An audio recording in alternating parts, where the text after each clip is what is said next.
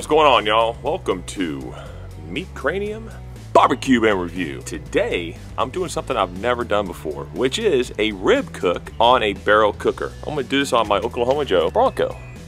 I haven't used it in a while, so hey, you know, why not bust it out and get some ribs done on it? And besides, I want some ribs. I'm kind of a offset smoker ribs purist, and I really like doing my ribs on an offset smoker.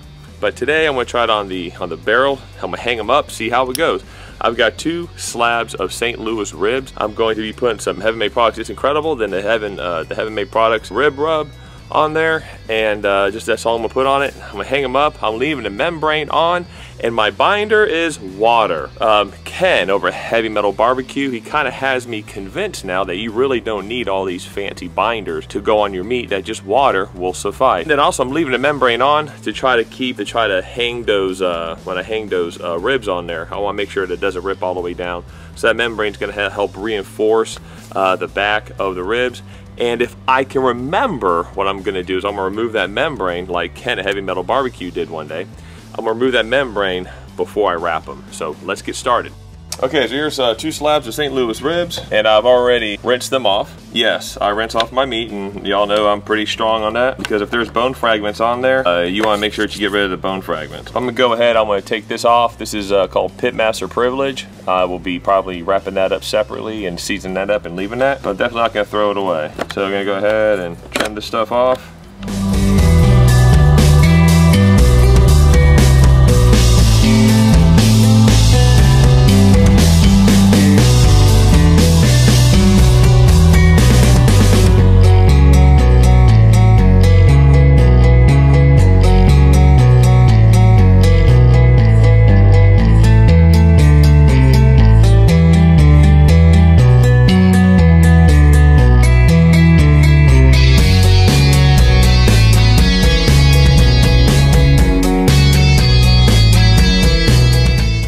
Alright, so I'm gonna go put these back in the fridge, and I'll revisit this when we get back from church. I need me some Jesus. So I'll be back in probably a couple hours, let these seasonings just sit on the meat, and I'm gonna show y'all a pretty cool hack, a pretty cool trick to light your coals.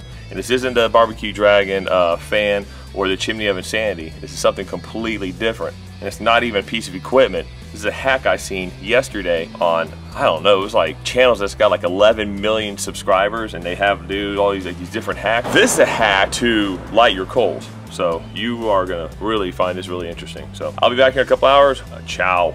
All right, what's going on? All right, so I just got back from church. I got redressed all over again, but here's a little trick that I've seen to light your coal. If you don't have something to light it, use a bag of Doritos. Check this out. Cheetos are flammable.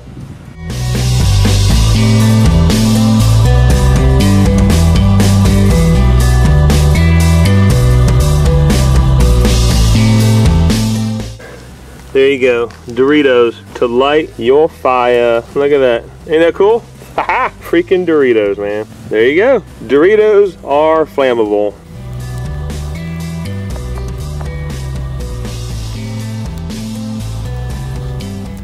All right, so it's only been about, I'd say probably 20 minutes since I put these in. All right, around the temperature of about 250 to 268, that's perfect for me. And let's get these ribs on. Now, what I have in here, I have pecan and I have pear wood that I'm going to be smoking with today. So I'm going to try to go 2 bones in. 1, 2, there's 1. Go about 2 bones in, 1, 2. All right, now I've never done this before, so this is all a new experience for me, hanging up ribs. All right, I took the heat diffuser plate out of here, and we're just going to be going just over the bare coals. That's kind of how I've understood it, how to do. Besides, they're too long. Let's give that a shot. Actually, I could probably put both of these on the same one.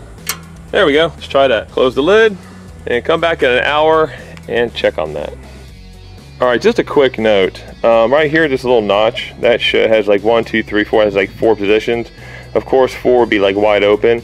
I really like it on the 1 notch, especially for ribs. It's like right around the 250, 260 area is the number 1 notch. And then right here, number 2, that's going to be probably about 275. You're probably 300 for the spot 3. You're probably looking at between 350 and 400 for spot number for the fourth notch. So when I'm doing ribs, I keep it right here on notch 1, and it's maintaining a perfect temperature. It's been staying right in the 250, 255, 265 area. It's been in 259 now for the last half hour. I'm gonna keep that on number 1 throughout this cook. All right, so it's been 1 hour, and current temp inside is 257. It stayed right between 255 and 260 for the last hour.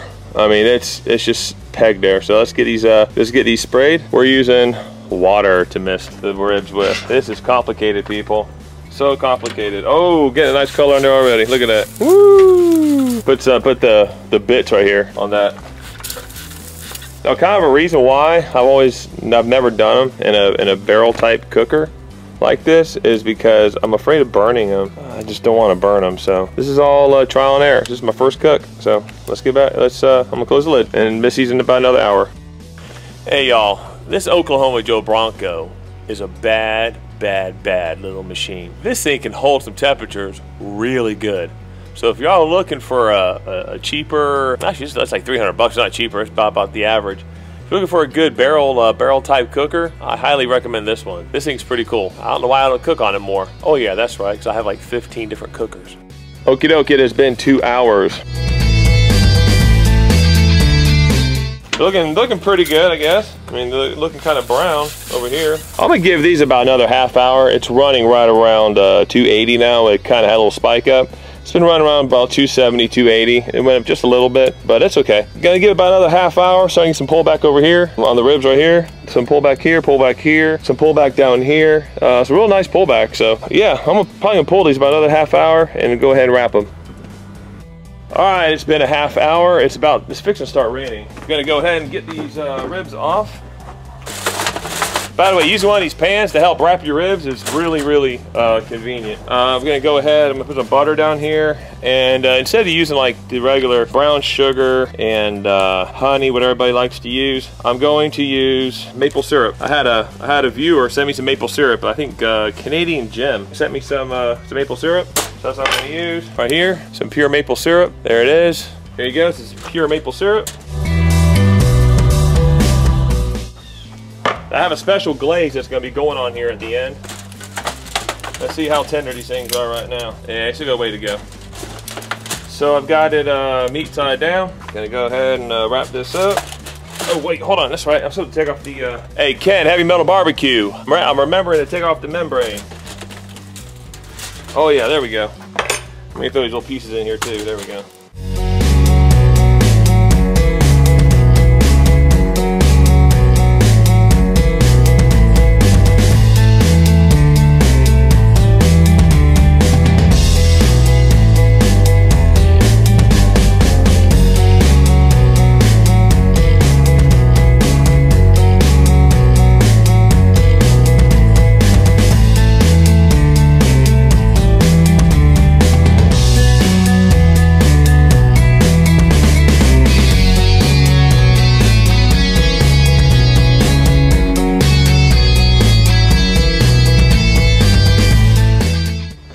Check on this in about 1.5 to 2 hours. All right, so you've been wrapped for 1 hour, and here's the chart of what it's doing right now. It's at 264. It's been maintaining that temperature now for probably about a good, half hour, 45 minutes. I keep clearing the chart out, so that's only about a half hour, 45 minutes, but you can see what it's been doing. It's been maintaining that little area right there, which is perfect. Exactly the temperature I like for ribs. All right, let's see how tender these things are now. We got a lot of pullback right here. I'm probably going to be overcooking these a little bit, but that's fine. Ain't nothing wrong with that. A little bit of overcooked rib. I'm not cooking no competition here. No, actually no. There's really not that much bend in it. So I can remove that bone though. Okay. Let these keep going for about a half hour. Wrapped up. Now these are here might be done. Ooh, look at those. Oh yeah. Yeah, those are well done right there. Those are definitely done. I'm gonna flip these over. If they will flip over. Okay, this here is a smaller rack of ribs, so this here is going to get done. This rack right here is going to get done before the one over here. So what I'm going to do with this, I'm going to make a special glaze for it. So check out this glaze I want to make for it. I'm going to leave this one here unwrapped. Let's get a glaze made. All right, let's make a real complicated glaze here. All right, so I have my my precision, but by the way, I'm cooking it here outside with it. Okay. All right, just put this thing on high. Start. Real complicated. Coke. 1 can of Coke. I have 2 cans of Coke just in case it's not enough. I can pour more in. Here we go. Oh yeah, that's enough. If you want to make a simple glaze, Coke into one of these, boil it until you reduce it down until it gets a little bit thick. I've done this with Dr. Pepper before. I haven't done it with Coke, but I have done it with Dr. Pepper, and it came out fantastic. So this is going to be a Coke glaze for the rib. No barbecue sauce needed. And if you want to cut back on the sugar, go with like a Coke Zero. A Coke Zero will work great. All right, I'll be back when this is starting to boil and thicken up.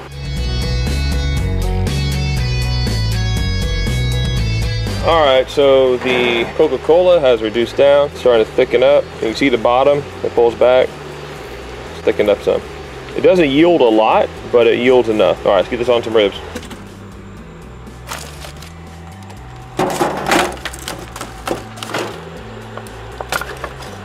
Okie doke. As you can tell here, they are definitely done. Now it's time for the Coca-Cola glaze.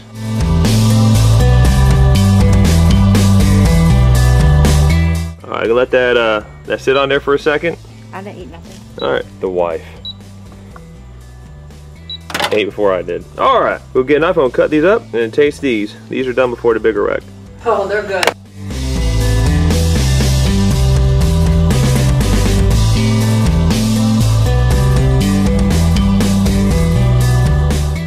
Okay, so these are definitely done. This is the first time I've used a drum cooker to cook ribs. I really didn't know what to expect. Yeah, these are really, really, really done, but that's okay. My wife likes them like this. Don't you, honey? Yep. She likes them off the bone, and that's pretty much what she's gonna get. Off the bone. Yay me. Boneless. Pretty much boneless ribs. That's the way I like them. Yeah, these are like really done. Yeah. But they're like super juicy. Check this out. They're good. Look, I know they do them in competitions where it's like bite through, but you know what? I'm not a competition guy. This to me is a perfect rib. This is awesome right here. So I'm gonna try this one right here, okay? Admittedly, it is overdone, but admittedly, we like them like this. That's the way I like them. It's not overdone.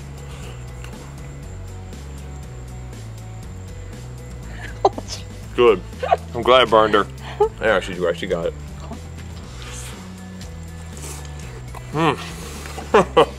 Good, right? That is. Wow. That is super juicy. Don't look at me and judge me.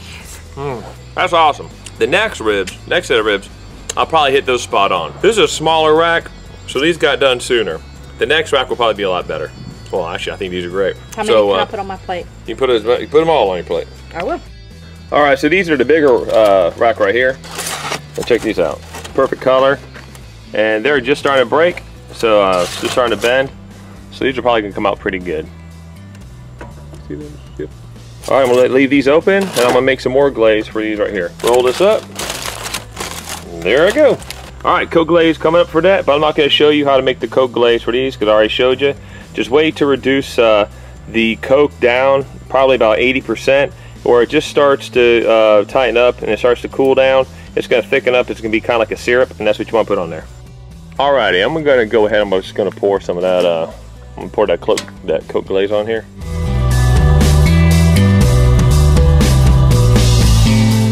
So instead of barbecue sauce, you can just use some reduced Coke as a glaze. I've done this before with Dr. Pepper. They come out real good. Leave these on here just a few more minutes, and I'm going to take them off. They'll be good.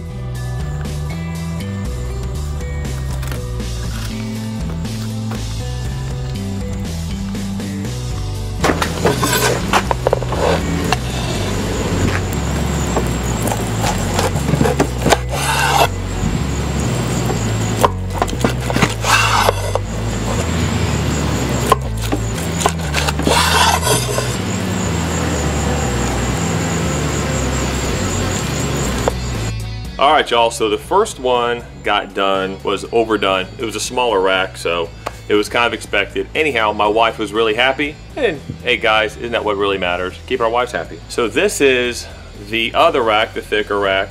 These came out perfect. So got a beautiful smoke ring there. That thing's beautiful. So take a bite of this. Still on the bone. Nice bite through. That bite through is really good. Got all that, it's incredible, the rib seasoning, everything is really good on it. That's one of the best backs of ribs I've ever made. Seriously, it is that good. So in this video, I showed y'all how to make ribs on the Oklahoma Joe Bronco, which is my first time making it. And surprisingly, they were phenomenal. I don't know how they compare to the offset, but I know I might change to being an offset and a drum smoker when it comes to ribs. These are awesome. These are freaking amazing. I gave y'all 2 food hacks: Doritos to light your coals, and Coke as a glaze. Also Dr. Pepper. You can use the Dr. Pepper. And if you want to go with a no sugar option, you can go with Coke Zero, or even like a Pepsi Zero. Will also work as well. Reduce it down, makes a perfect glaze. It works perfect for chicken as well if you want to put on chicken. The hack I got for the Doritos, I'll put that video down below. I think it's a channel called Blossom. They got like 11 million subscribers, so a lot of people know of Blossom. I think that's what it is. Anyhow, I'll put that video down below in the description so y'all can watch all these different hacks. It's really cool. In fact, I'm probably going to try some more of them. Anyhow, I think that's about it. Anyhow, like, subscribe. I'll see you next week. Ciao.